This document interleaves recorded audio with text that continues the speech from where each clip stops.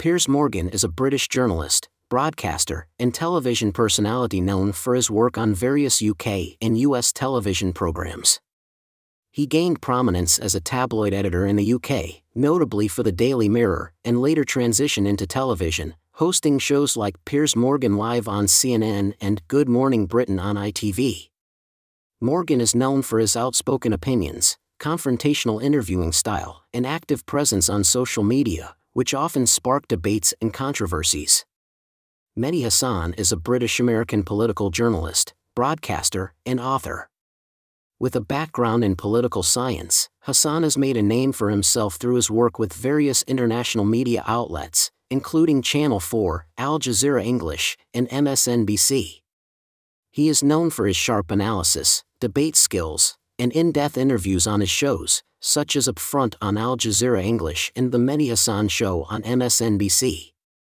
Hasan's work often focuses on issues related to politics, religion, and international relations, and he is recognized for his articulate and robust questioning of public figures and politicians.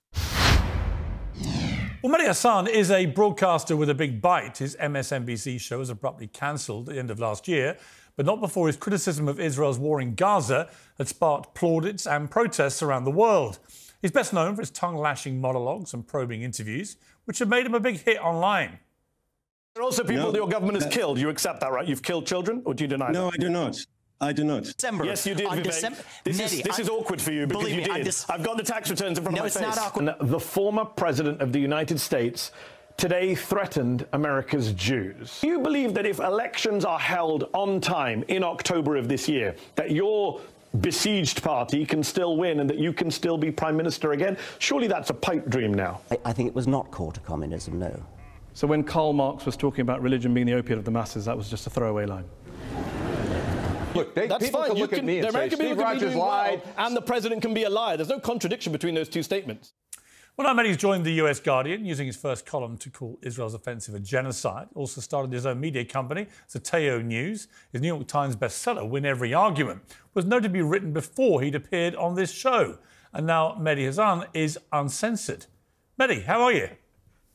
Piers Morgan introduces Mehdi Hasan with a flair that's as much about setting the stage for a journalistic duel as it is about highlighting Hasan's career and controversies.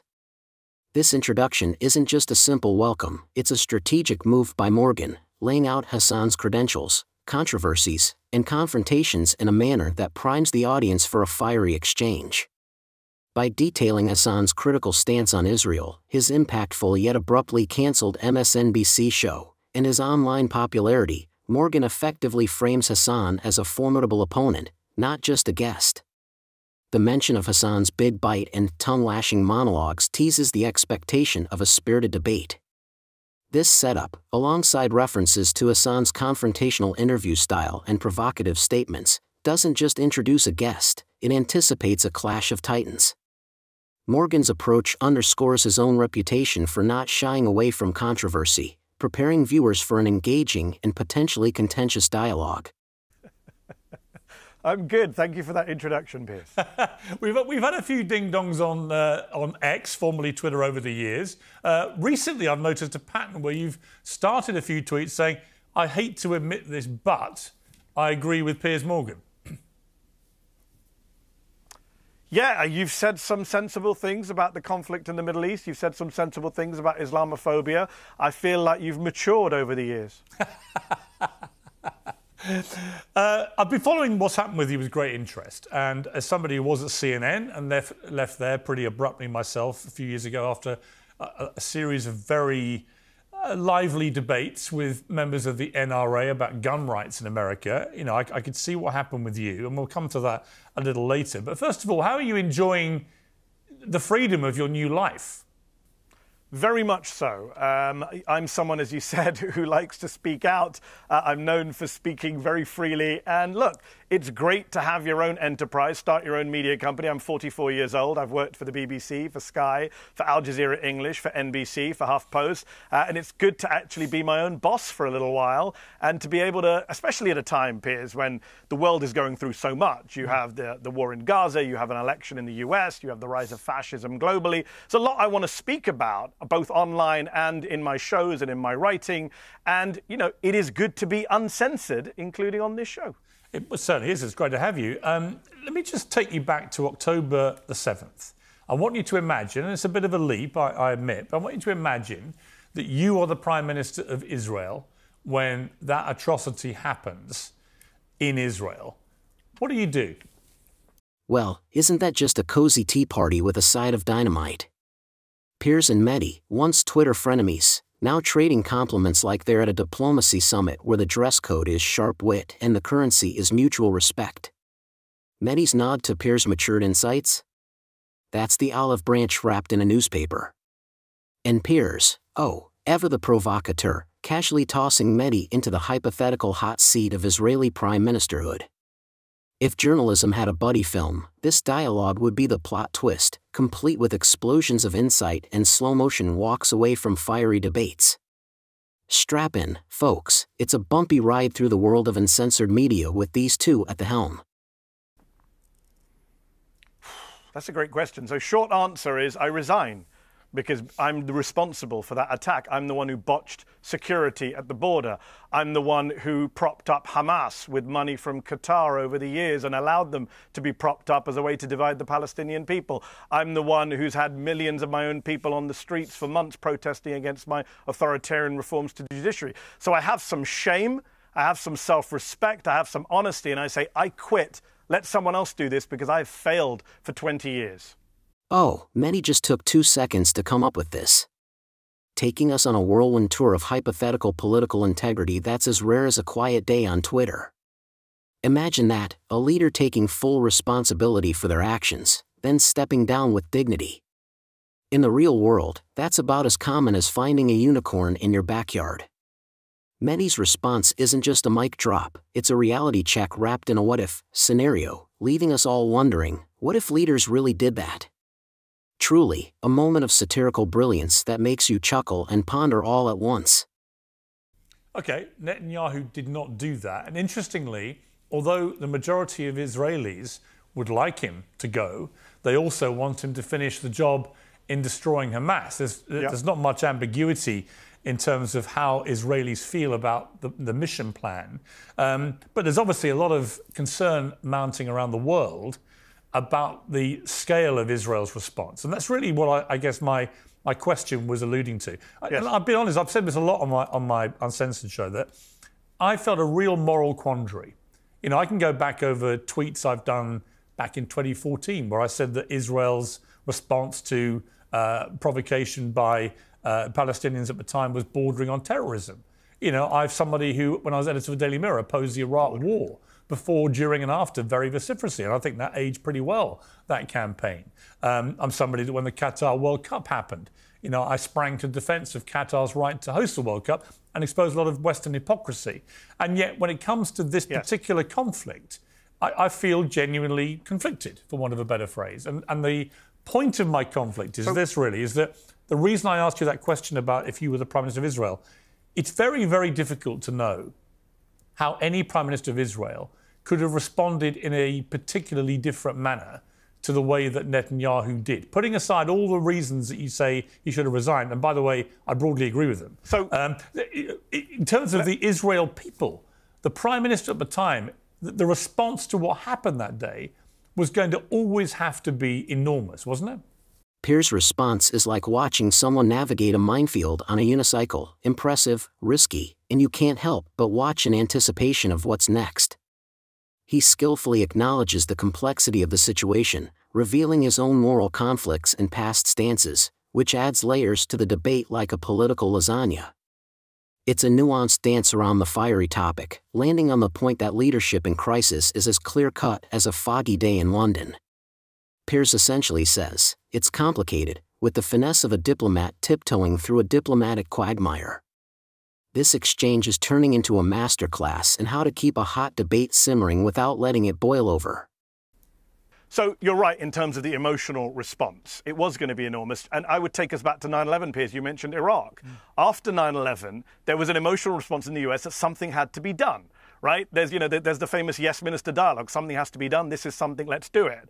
And we invaded Afghanistan, which didn't solve the problem of terrorism, made it worse, punished innocent people who had nothing to do with 9/11. And you'll remember at the time, Piers, both parties in the United States supported going into Afghanistan. Only one member of Congress, not Bernie Sanders, Barbara Lee of California, voted to oppose that war. 2 decades on, many people would say she was vindicated, even though she was an isolated voice and she was going against a tidal wave of opinion from liberals and conservatives said, we have to do something. And I get that. After an atrocity happens, people want to do something. But the best leaders, the most strategic leaders, the most moral leaders are the ones who can take a pause, take a breath and say, are we going to make the situation better or worse? Are we striking out strategically or just for the sake of vengeance and revenge? And you talk about Israeli prime ministers having to do this. Look, they didn't have to do it on this level. I think a lot of Israelis, despite supporting Netanyahu, would argue it didn't have to be done like this. There are different ways to retaliate against Hamas. The irony is no Israeli government has done it like this before. This is the greatest death toll for Palestinians of any war in Israel's post-1948 history. So the fact that he did it like this was unique. I mean, look, the statistics speak for themselves, Piers. You know them. You've said them on this show. Yeah. The level of killing, the number of kids killed. You have one former UN official saying this is the highest kill rate in the world since Rwanda, right, of any conflict since Rwanda. Do not tell me that the only response to a brutal attack on civilians in Israel on October the 7th was to produce a conflict that had a kill rate equivalent to Rwanda's. Sorry, I don't accept that. Mehdi's response is a deep dive into the ocean of historical precedents and the whirlpools of emotional reactions to tragedies. With the precision of a historian and the passion of an advocate, he navigates through the treacherous waters of doing something in response to crises, questioning the effectiveness and morality of such actions. Mehdi isn't just throwing shade, he's casting a spotlight on the stark difference between reactive measures and thoughtful leadership. His reference to Barbara Lee's lone stand against the tide showcases a nuanced argument for restraint and wisdom in crisis management. This isn't just a rebuttal, it's a call for a paradigm shift in how leaders respond to atrocities, wrapped in a history lesson we didn't know we needed until now. It's like he's saying, let's not repeat the mistakes of our past, with the earnest hope that someone, somewhere, is taking notes.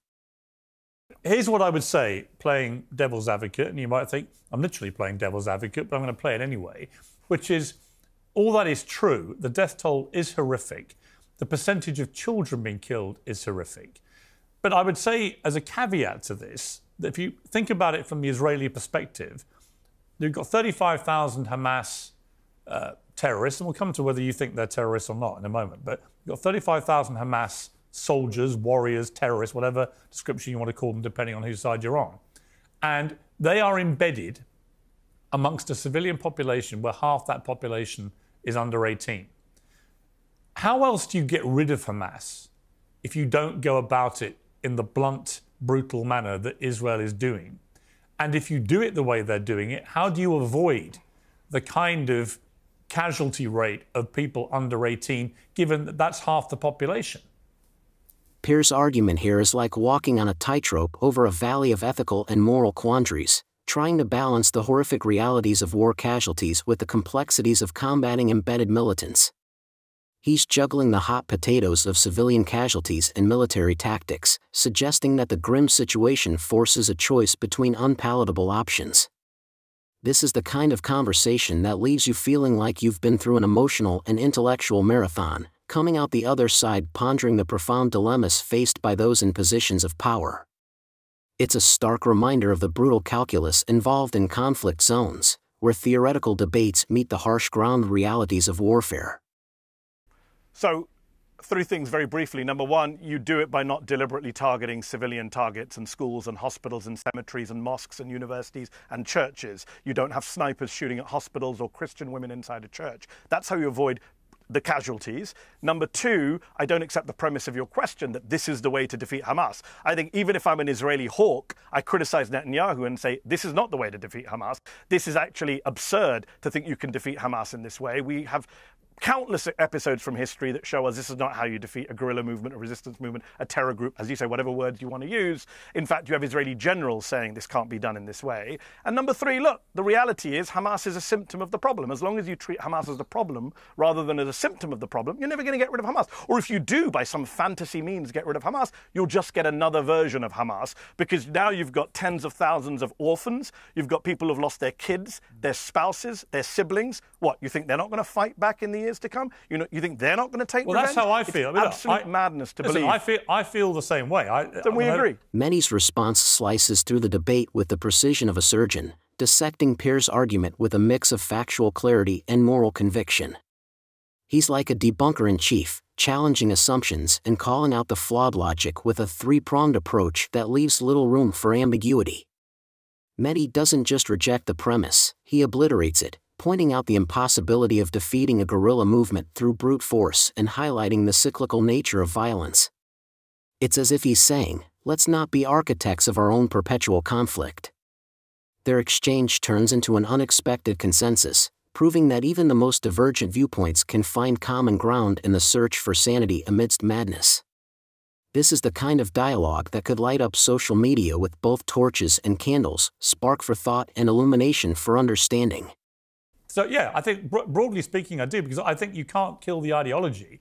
And in fact, all you will do is entrench the ideology. I think, and that's what I don't think Israel have thought through to a logical end game, which is you're not going to get rid of the thinking that inspired Hamas, because a lot of people will have suffered such appalling grief with their close family in the way you described, that they're going to want to get revenge. I think you're being a little too generous to the Israelis here, and with the greatest respect, I think your questions reflect a little bit of a naivety about what Israel's doing here. You're starting from the premise that Israel is trying to defeat Hamas. I don't accept that premise. I don't believe that's what Israel is trying to do. What do you think they're trying to do? They wouldn't be doing it this way. I think they're trying to take back Gaza. I think they're trying to erase the resistance in Gaza. I think they're trying to get rid of the people from Gaza. I think this is their, they've mowed the lawn, as they put it in previous wars. This time they're going in to erase the population. There's a plausible genocide. Okay, but let me ask you that. If you listen to Israeli officials, as you know, it's laid out in the South African petition, they are very genocidal in their approach to flattening and burning down Gaza. It's not about destroying Hamas. And if it was about destroying Hamas, why has Netanyahu and Smotrich and others talked about how Hamas is an asset to Israel? Why do they say that openly, Piers? Mehdi's counterpoint swings the conversation into a whole new arena, challenging not just tactics but intentions, and painting a picture of a strategy that goes beyond mere military objectives. He's essentially flipping the script, suggesting a far more profound and, frankly, disturbing agenda. This isn't just about the fog of war, it's about what lies beneath it, the underlying currents shaping the conflict's trajectory. His accusation of a genocidal approach is like throwing a grenade into the debate, forcing a moment of reckoning with the darkest aspects of human conflict. This dialogue has evolved from a discussion into a deep, unsettling inquiry into the very nature of prolonged hostilities and the shadows they cast over humanity's moral compass. Well, he was clearly massively deluded, I think, Netanyahu, about having anything to do with Hamas. I think that Netanyahu's plan was quite straightforward, which was to separate Hamas from the Palestinian Authority and create a split in the Palestinians at an official level. And he thought that that was the best way of preserving security for Israel. He couldn't have been more wrong. I mean, the thing I do want to ask you, I don't think you've called Hamas terrorists. In fact, you've gone out of your way to call them fighters. Do you still think that, or do you accept that what they did on October the 7th was an act of terrorism on a heinous scale, and therefore you have to call them terrorists? So you're wrong, Piers. In my very first MSNBC monologue after October 7th, I referred to what happened on October 7th as terrorism. In fact, when I was 16 years old, I wrote a letter to the Independent newspaper condemning Hamas bus bombings in the mid-1990s. So you're wrong on multiple levels. I don't expect you to know about my 16-year-old self, but clearly my MSNBC output is all there for anyone to see. So just to be clear, it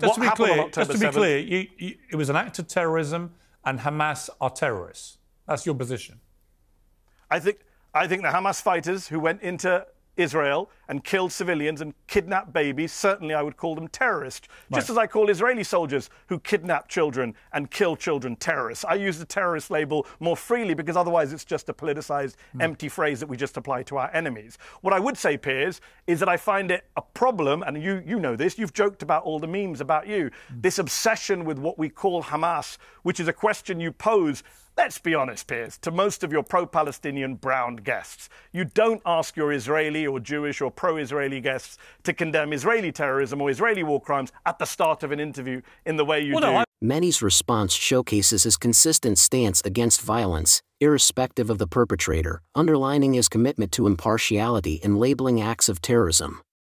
He calls out the selective application of the term terrorist, pointing to a broader issue in media and political discourse where labels are often used to serve political narratives rather than to denote actions unequivocally.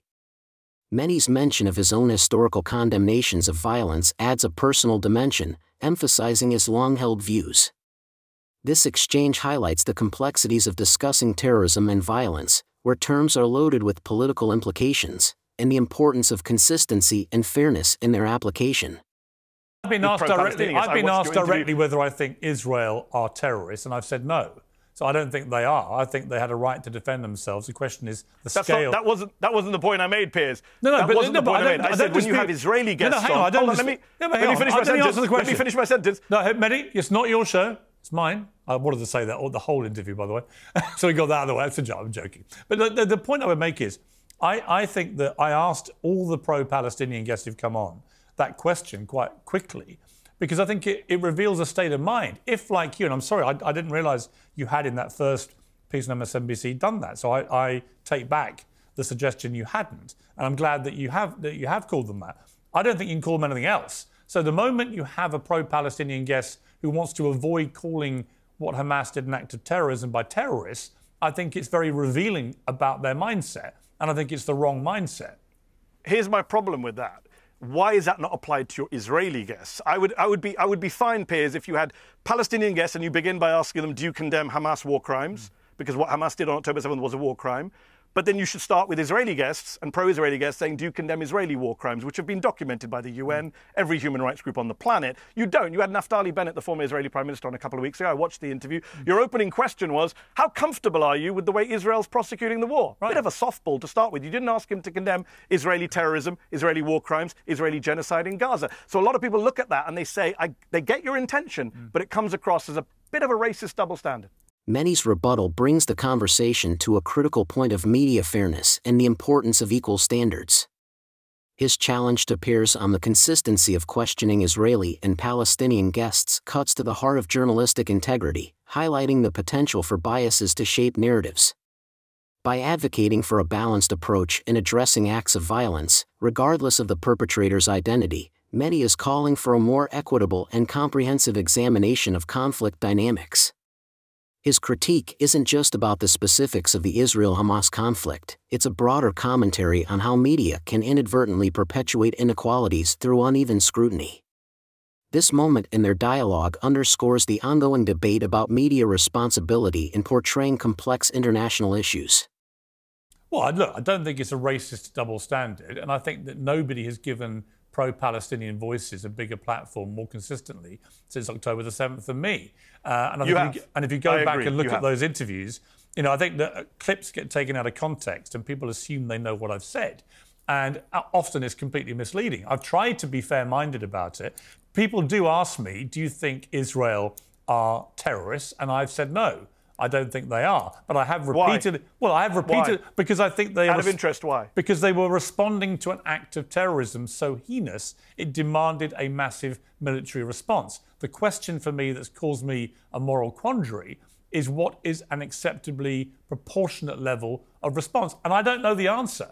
But I don't think you can call people responding to an act of terror on that scale terrorists for responding. What you can do is hold them to account. The problem, Piers, is if you go to Gaza, Piers, and you talk to Palestinians, they will say that Hamas were responding. If we play the who started it game, we go back many decades. Well, when did Israel kill? What we need to have is. Well, hang on. When did Israel kill 1,200 Palestinians? When did Israel kill hundreds of Palestinian civilians? When did they kill 800 Palestinian civilians in one few-hour period? right, in the way that Hamas killed but those Israelis. But that's not the definition of terrorism, how many hours you do it in. I can mention many Israeli massacres going back to Sabra and Shatila, which they oversaw, going back to Kibbutz and Ariel Sharon, going back to Deir Yassin, where rape and violence happened. The point is not to compare atrocities. The point, Piers, is to have a consistent moral principle, which is to say, if you kill civilians for a political cause, you are a terrorist. On that basis, Hamas have committed acts of terror and Israel have committed acts of terror. I think that's only fair to say that.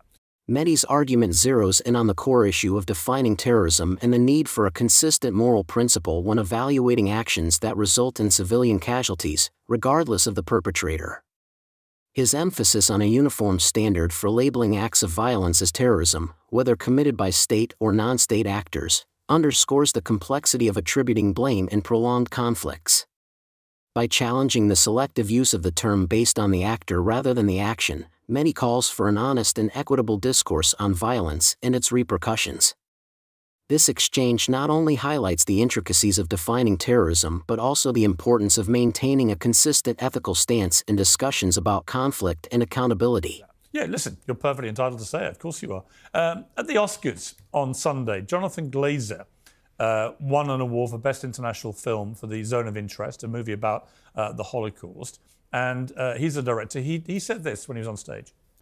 Our film shows where dehumanization leads at its worst. It shaped all of our past and present.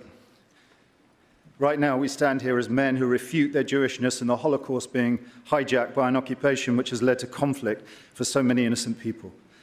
Whether the victims of October the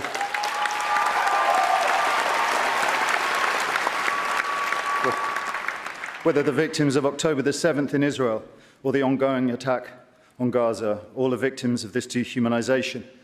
How do we resist? Now, that prompted a lot of reaction, as you'd imagine. New York Post columnist John Poderet said on X, Jonathan Glazer, you can go bleep yourself and stuff your Oscar up your bleep, to which you replied, cry more. Ben Shapiro wrote on X, in Jonathan Glazer's Zone of Interest, you don't see one Jew. These are the best Jews, according to Glazer, the faceless victims screaming in the distance. Ironically, he's the villain, picking up awards from the bodies of these anonymous dead Jews while ignoring the living ones getting slaughtered in the Gaza envelope by genocidal murderers. Listen, you've seen the way that debate played out. Interestingly to me, before we get to what Glazer said, I've been really struck by the fact that throughout the entire Hollywood award season, be it movies, television, music, I don't think there's been a single statement by a big star about the Israel-Hamas war, which is pretty well unprecedented for the biggest bunch of virtue signalers in the world. A, what do you read into that? And secondly, on Glazer's speech, was that the right time and place to say it? And what do you think of the reaction from prominent Jews to what he said? Well, let's work backwards. Yes, it was the right time to say it. Why not? And I've been depressed to see that the award ceremony season has not seen anyone mention an ongoing genocide in the Middle East in which 12,500 children minimum have been killed in the space of a few months. So I'm happy he did it. I find the controversy to be manufactured. I find it deeply dishonest. You have people like Meghan McCain and others tweeting that he said he refutes his Jewishness. Just flat false. I'm glad you posted and played the whole clip, Piers, because a lot of people have been very sneaky in posting a portion of his statement to make it sound like he was refuting his own Jewishness. What he said, as we all saw, is he refutes his Jewishness being hijacked by the occupation, which is how a lot of Jewish people, a lot of young Jewish people, especially in the United States, feel. And that's why so many of us who are critics of Israel say, let us disentangle the political ideology of Zionism being pushed in the occupied territories from Judaism, one of the world's great religions, which is not responsible for the crimes of Benjamin Netanyahu or Bezalel Smotrich. So I think he's been completely smeared, and I hope he sues some of these people. Number two, in terms of Hollywood, for 4 years of Trump, Hollywood celebrities spoke out against fascism, authoritarianism, human rights abuses at the border. And now suddenly they've all lost their voices, which tells you a great deal about how this issue is so censored in the US, to use a phrase that you like. It's not uncensored. We know that people in Hollywood, in the media, in politics, elsewhere, do feel a pressure not to speak out on this, do get worried about losing career opportunities. My good friend Mark Ruffalo was up for an Oscar yesterday. I was hoping he'd win because he's one of those bold folks who does speak about Gaza and Palestinians. I know he would have devoted his speech to it. Sadly, he lost to his fellow Marvel character, Robert Downey Jr. But look, it's a real problem that in Hollywood there is so much censorship at a time when people talk about free speech and artists for free speech. And I'm glad Annie Lennox spoke out. I'm glad Jonathan Glazer spoke out. I just wish more people were. Were Mehdi's critique addresses the broader issues of dehumanization, political ideology versus religious identity, and the selective silence in the entertainment industry on global conflicts. His defense of Jonathan Glazer's speech at the Oscars underscores the importance of utilizing high-profile platforms to highlight human rights abuses, challenging the status quo of Hollywood's engagement with political issues.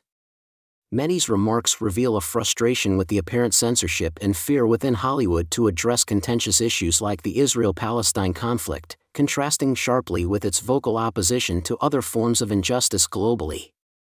This discussion not only highlights the complexities of navigating political discourse in the entertainment industry but also emphasizes the critical role of public figures in raising awareness about humanitarian crises.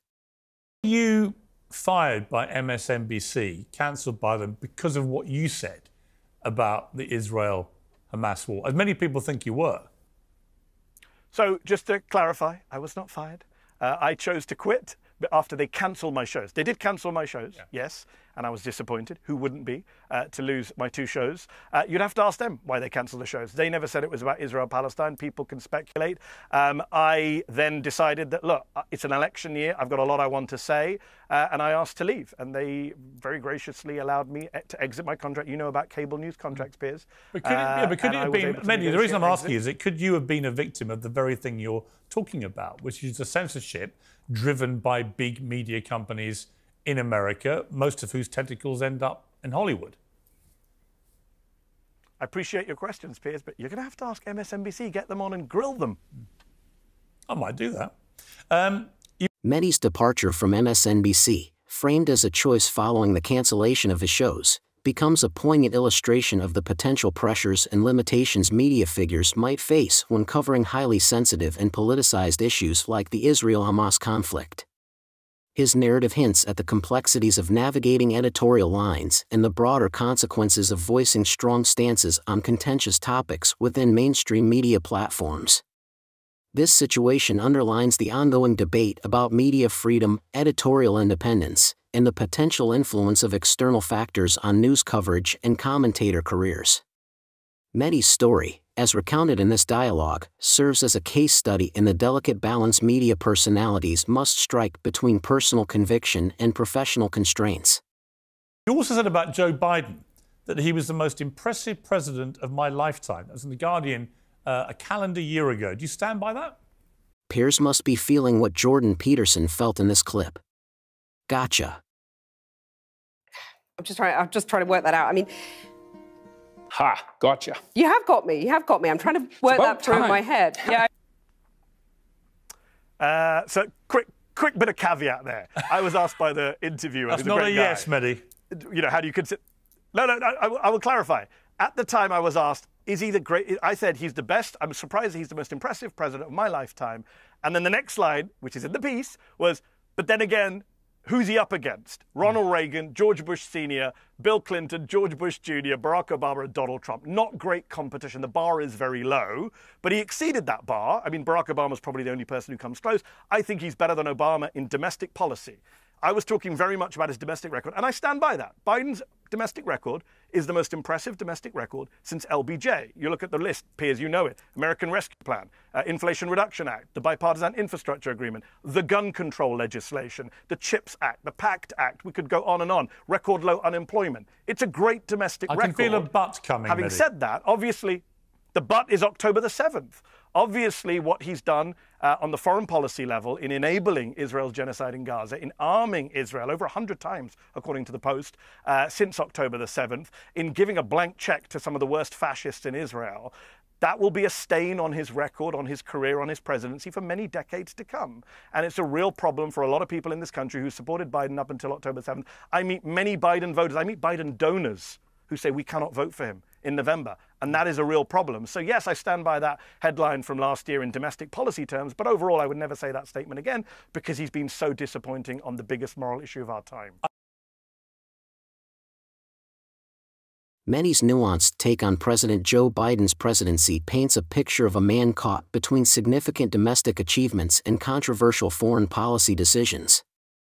He credits Biden with surpassing a very low presidential bar set by his predecessors, highlighting substantial legislative victories that he argues make Biden's domestic record impressive. However, Mehdi doesn't shy away from critiquing Biden's foreign policy, specifically his administration's role in the Israel-Gaza conflict, framing it as a dark cloud over Biden's legacy. This reflection encapsulates the complexities of political leadership, where domestic triumphs can be overshadowed by international actions, reminding us that a presidency is often a tale of two narratives, the domestic hero and the foreign policy enigma. I also thought the withdrawal from Afghanistan was absolutely disgraceful, and what that did to... Well, we disagree on that. I think it was one of the best things he did. But the way that it was carried out means that basically millions of Afghan women got thrown back to the Taliban wolves. How can that be good for them? Unfortunately, there were no good options in Afghanistan. It was America's longest war. We had failed to quell terrorism or defeat the Taliban in those 20 years, as Barbara Lee warned back in 2001. And our presence there was not making things better. If in many ways, it was making things worse. Look, the withdrawal was not great, shambolic in many ways, but I'm not sure there was a way to withdraw that wouldn't have been chaotic. If they'd given lots of notice, there probably would have been an increase in killings. And let's not forget, this was Donald Trump's plan that Biden executed. I'm glad he executed it. I'm glad that Donald Trump promised to pull out of Afghanistan, but Joe Biden did it. He ended America's longest war. He ended America's drone war. He did a lot of good things on foreign policy until October the 7th. But abandoning Afghan women to the Taliban wouldn't be categorized in my list of good things for an American president to do. There's zero evidence that our presence there would have helped Afghan women in the long term. In fact, Afghan women continued to be killed, maimed, and just have their lives destroyed while America was on the ground in Afghanistan. The question you have to ask, Piers, is how long were we going to stay there? Another 100 years, 200 years? Sometimes you have to stay somewhere a long time to prevent the people who you displaced coming back. The longest war in American history. Yeah, but the Taliban seized power literally in days, and they immediately dragged those millions of women back to the medieval ages. I mean, it got immeasurably worse very, very quickly for Afghan women. You know, whether it was school or being allowed out and so on. So that, to me, is a calculation. If you're an American president, you've got to make that calculation. Does keeping a few thousand troops in a place like Afghanistan prevent the Taliban doing what they've inevitably done from the moment they got power again? I think the few thousand troops were not having an impact. If you look at the stats, Piers, civilian casualties were up. The level of drug production was up. The level of territory control by the Taliban was up. No serious military observer thinks that we were winning in Afghanistan. Mehdi's perspective on the Afghanistan withdrawal highlights the complex, often painful decisions that define foreign policy and military engagement. He argues for the inevitability and necessity of ending America's longest war, acknowledging the messy, chaotic nature of withdrawal but questioning the alternative, prolonged occupation with no clear end in sight. This debate between Mehdi and Piers encapsulates a broader discussion on the costs of intervention and the challenging balance between strategic interests and humanitarian concerns. Mehdi's stance reflects a pragmatic view of foreign policy limitations, while Piers focuses on the immediate humanitarian fallout, particularly for Afghan women. Their exchange underscores the dilemmas faced by leaders in navigating the murky waters of international affairs, where choices often come with steep and unintended consequences. Should the Democrats win the election in November if Joe Biden insists on being the candidate? I don't quite understand the question. Well, I was going to ask you, do you think he'll win? But the more interesting question is, should he win? I mean, is it good for America if a guy who is literally almost incapable now of speaking a sentence without making a gaffe or staying on his 2 feet, should he be the candidate? Would that be such a bad thing for America for the next 5 years that it should render the Democrats disqualified? So I'm going to agree with you from a different direction. I'm going to say that morally, he probably shouldn't be the candidate for president, given what's happened in Israel. A lot of people would prefer he stand aside, given the horrific record over the last few months and the way in which he has, as I say, written a blank check to Netanyahu while Netanyahu's carried out what the top court in the world calls a plausible genocide. I think there is a lot of blood on his hands, and it would be better for Democrats, given you've seen the uncommitted vote, Piers, in Michigan, in Minnesota, in some of these states. It could end up costing the Democrats the presidency, so strategically and morally, he probably should step aside, but he's not going to. He is the candidate, whether we like it or not. And the reality is the other candidate is Donald J. Trump, your old friend. And if we're going to talk about mental unfitness, we can't start by talking about Biden. We have to talk about the most mentally unfit person ever to run for any office in the United States, and that is Donald J. Trump. Well, I mean, listen, you're perfectly entitled to your view of him, but the reality is that after 4 years of Donald Trump's administration... Surely you don't disagree, Piers. Well, I'm going to explain to you... Surely you don't disagree. I'm going to give you some facts about Donald Trump, which are, I think, quite startling given what you've just said. One is that in 2020, nearly 10 million more Americans voted for Trump than first time round after looking at him as president for 4 years. That would suggest that a lot of Americans simply don't agree with you. Secondly, this time round, he's now got Muslim and Arab voters migrating away from the Democrats because of Joe Biden towards Donald Trump. And when it comes to the black vote in America, even more extraordinary, according to a New York Times Siena poll released at the beginning of this month, the support among black voters for Trump is now 23%, which is a 19 percentage point increase since the same poll in October 2020. So for the guy who many like you would say is an appalling racist, it seems a lot of non-white people in America rather like what they see and want him back in the White House. Why? Okay. So, I mean, you said you're going to deal with some facts. You didn't give me any facts about Trump. You gave me some facts about Trump supporters. Do I deny he has support? Of course not. I spent the last 8 years documenting the crazy high levels of support for Trump. And in 2020, it was deeply shocking to see people voting for him after everything they'd seen over the previous 4 years. And it is very worrying about the trends in American society. And it is a fact that he's a racist. I won't just say, I think he's a racist. He's a racist by any definition of the term. And, you know, you said you're going to give me some facts about Trump. Let me give you some actual facts about Trump and mental fitness. Let's just talk factually. Donald Trump recently confused Nancy Pelosi with Nikki Haley. He claimed he ran against Barack Obama in 2016. He ran against Hillary Clinton. He thought that we're about to enter World War II. We've actually had World War II. If we enter another World War, it'll be World War III. He thinks you can stop a hurricane with a nuclear weapon. He thinks you need ID to buy cereal. He thinks you can buy Greenland from Denmark. He thinks England and Great Britain are the same thing. He thinks that stealth bombers are literally invisible. He thinks that you can beat COVID by injecting disinfectant into your veins. The idea that this man should be allowed near a school board is absurd. The idea that he should be allowed near the White House, again, after everything we know about him, madness. And in fact, I believe you called him mad after January the 6th. And I agreed with that. I was very critical. You called him mad on January 6th. I've been very critical of him on many occasions when I felt he deserved it. But I've also tried to understand why so many Americans gravitate towards him. And I think what's stark at the moment, if you look at the polling for Biden, his approval ratings are shockingly low, given who his opponent is likely to be. But also, particularly amongst Democrats, 2/3 of Democrats don't think he should run again. And they cite his age and physical and mental incompetence as the main reason. I mean, that's the reality. This is why I think for the Democrats, there's a really sharp ticking clock coming here, isn't there? Where I do think if they persist in having Biden as the nominee, which relies on him, you know, standing down, which I don't think he'll do, I think that's how they lose. I think you put almost anybody else in there against Trump for all the reasons you've just cited, they'd have a much better chance. But you see, here's the problem, Mehdi. Joe Biden could not list the things you just listed and remember them himself. So, you know, when he tries to talk about Trump's mental incompetence, he forgets halfway through what he's supposed to be saying. That's the problem.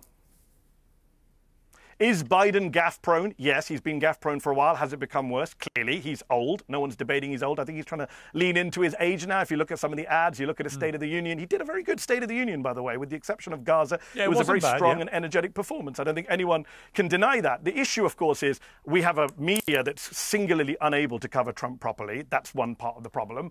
And, of course, the age issue on the Biden front is I've never denied that's a problem. It is a problem. But the reality is, when you say the Democrats make him, he can't be made to stand down. He's winning primaries. It's a democratic process and he's winning. If people want to run against him, they can. They didn't. And I'm not sure I agree with you when you say another Democrat could beat Trump. If you look at the polling, other Democrats, including the Vice President, well, not according to the polls. The polls suggest people like Vice President Harris lose much bigger to Trump. Oh, no, definitely not Kamala Harris. I'm not talking about her. Joe Biden is the one Democrat who's beaten Trump. He did beat Trump. You mentioned 10 million more votes for Trump. He beat Trump by over 8 million votes, I think it was, if memory serves me correctly, in 2020. In fact, Donald Trump has never won a popular vote against a Democrat. He lost to Hillary and he lost to Joe Biden. In this sprawling discussion, Mehdi and Piers navigate the intricate landscape of American politics, contrasting the perceived mental fitness and policy impacts of Joe Biden and Donald Trump. Mehdi articulates a critical stance on Biden's foreign policy while acknowledging his domestic successes, yet underscores the moral and strategic imperatives potentially necessitating a new Democratic candidate. However, when the conversation shifts to Trump, Mehdi emphasizes his concerns over Trump's suitability for office, citing a litany of controversial statements and proposals to question his mental fitness. Piers counters with Trump's enduring support among various voter demographics, challenging Mehdi's criticisms with evidence of Trump's appeal. This exchange encapsulates the polarized nature of American political discourse, where debates over leadership extend beyond policy into questions of character and capability. Mehdi defends the need for consistent, principled leadership, while Piers probes the realities of political popularity and its discontents. Amidst this, the conversation reveals the deep divides in American society, the challenges of media coverage, and the complexities of voter sentiment as the U.S. grapples with its political future. Talking of votes, at the Oscars, Barbie got flatlined by Oppenheimer. You said on MSNBC last summer, these are grown men losing their minds over a movie about a doll. What has happened to conservative movement? There was a time when conservatives talked about taxes, regulation, defense, foreign policy, but now it's just Barbie this, Dr. Seuss that, Bud Light, Mr. Potato Head. It's childish, ridiculous, pretty pathetic, actually.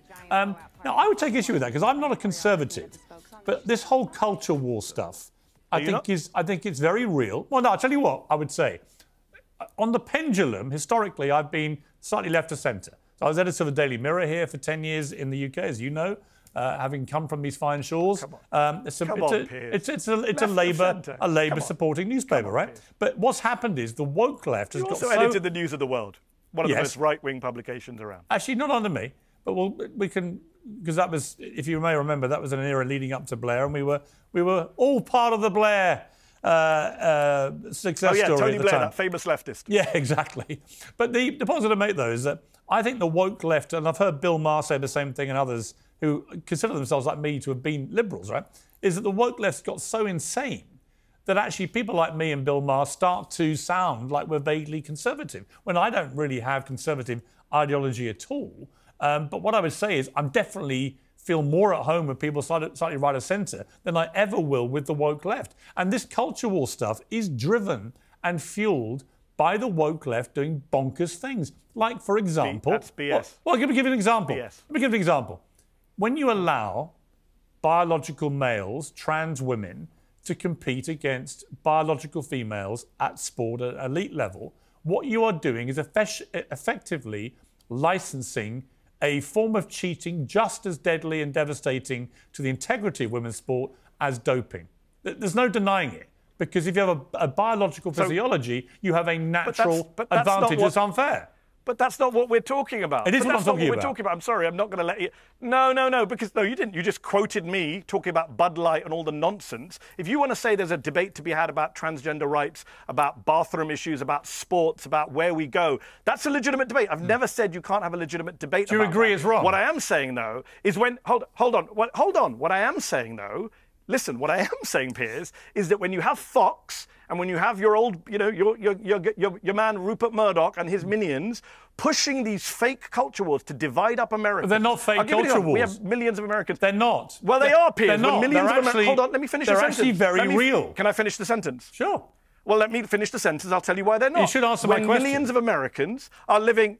I am, if you let me finish a sentence. Millions of Americans are living paycheck to paycheck. The climate crisis is destroying the planet. And you think we should spend loads of hours on Fox, on cable, debating the green M&M's boots? Do you think that's a legitimate, time-consuming debate to be had? Yeah, I thought that was a scandalous state of affairs, actually. Wow. But more importantly... Wow, people are starving, people are losing their jobs, people don't have health care, the climate is on fire. If you were interviewing yourself... The green M&M is proper journalism. If you were interviewing yourself, what you would now be saying is, Mehdi Hasan, you have single-handedly refused to answer the original question, which is, do you support... You said the woke left. You said the woke left. Let me ask you the question again, because you obviously didn't hear me. Do you support trans women competing in women's sport? Now Piers has got Mehdi cornered about his opinions on trans community. Do I support trans? Yes, under the correct set of rules. Yes, I do. And I'm not an expert on this subject. What rule? My understanding is what rule that could people possibly like be yourself, correct? because I believe that the sports bodies who investigate this stuff actually look at, for example, in swimming, what the levels are, etc., etc. I'm not an expert on this, but I will tell you this: if you want to have a debate about transgender rights, that's fine. You should have a transgender guest on to discuss it. It's not my expertise, but let me just be very clear: that's not what you asked. You started the question saying you and Bill Maher are not. You're all lefties who became conservative. You're not. Let's be honest. Bill Maher is an old white guy who has a history of bigotry. He was never on the left. And therefore, I do see a lot of old white men who are very uncomfortable with people of colour and people who don't look or sound like them, asking for rights, asking for space, asking for freedom. And that is the backlash. If you really cared about free speech, you would be going on about the silencing of pro-Palestinian speech on campus, the banning of books in Florida, not the green M&M or Dr. Seuss or all these Fox Murdoch-generated fake controversies. But they're not Fox Murdoch-generated controversies. They're generated by yes, the woke they are, left. Piers. They literally start on Fox. No. They literally start on Fox, Piers. You haven't been living here for the last few years. I'm telling you, I'll send you a long list in America afterwards for 20 years. They They start with somebody on the woke left. Well, I'll give you a long list after the show's over. I would say they start with somebody on the woke left doing something nuts and playing right into the hands. Yes, some random person who's amplified by Fox. Meanwhile, Ron DeSantis gets a pass from you and other journalists for bringing in authoritarian rules in Florida. But if you're really worried about freedom, Mehdi, focus on the fascists who are getting rid of our freedom. Right, but I think it's... Don't focus on a random college student with a placard that you don't like. Hang on. I think the wokery is a form of fascism. I've said this many times. It's about silencing people that don't agree with you. It's about, in the trans debate, if all the trans debate was about was a right to fairness and equality for trans people, I'm a fully signed up member. Hold on. I want to be clear here. I want to be clear here. You think... I want to be clear. As I said, I believe we should be able to have a debate about transgender rights, about access, about safe spaces. I believe that. But are you suggesting that transgender people, one of the most demonized minorities facing high rates of violence, are fascists, are a fascist threat to America at a time when your friend Donald Trump is an actual fascist saying, I'm going to be a dictator? You're misquoting me. No, you're misquoting me. I said that when the woke left behave like fascists, which I think they do regularly, because they silence any debate. For example, you think Donald Trump behaves like a fascist, Piers? Well, we're talking about the woke left. Do you think Donald Trump behaves like a fascist? We've already talked about Donald Trump. Why? Why do you not talk about Donald Trump's fascism? I have talked about Donald Trump. You told me how popular he is. I've talked about him. You didn't condemn him. I've talked about him. I noticed you didn't condemn him. I've condemned many things Donald Trump's done. In fact, you cited one of them earlier. His fascism? You cited one of them earlier. I don't think Trump is a fascist. No. This marathon dialogue between Mehdi and Piers morphs into a whirlwind tour of today's most polarizing topics, from the culture wars and transgender rights to censorship, critical race theory, and the essence of fascism. They volley back and forth, showcasing the complex dance between advocacy, ideology, and the quest for a middle ground in an increasingly divided landscape.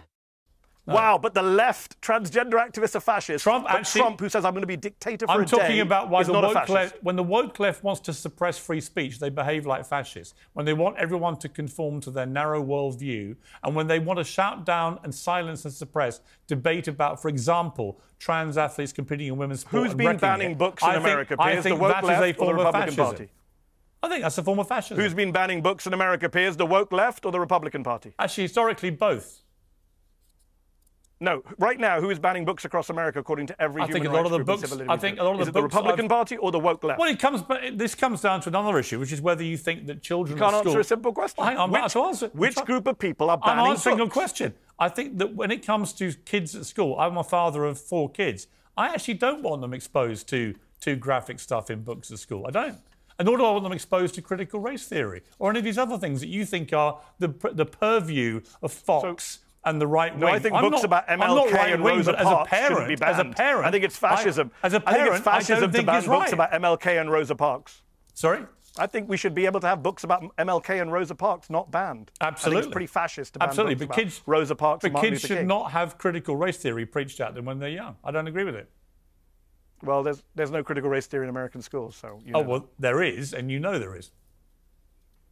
No, there isn't. You're wrong. You're wrong. Critical race theory is not taught in K through 12 schools in America. You know this. It's a university law As you well course. know, there are many teachers in American schools who are teaching critical race theory. And that's been a big problem in American society. They're also teaching. You'd have to point to me. I also Piers, think. Piers, anytime. I'm on Twitter. You follow me. Please post to me which teacher is teaching critical race theory. I'll be happy to see that. I'll do that after this interview. Mehdi articulates a plea for nuanced debate on rights and identities, while Piers navigates the tricky terrain of what constitutes fair play in sports and education. This isn't just a discussion, it's a microcosm of the broader societal debate, echoing the challenges of addressing deeply divisive issues in a way that respects both individual rights and community standards. Amidst the clash of perspectives, the conversation underscores a shared desire for dialogue, even as it reveals the vast gulf that often separates differing views on how to achieve a just society. Mehdi, I could talk to you for a long time. I'm great to see you back on the airwaves. Great to see you uncensored, living up to the name on the tin. I wish you all the best with your new media empire, and come back soon. I enjoyed it. Thank you so much. It's called Zateo, and I appreciate the opportunity, Piers. Cheers, Mehdi. All the best.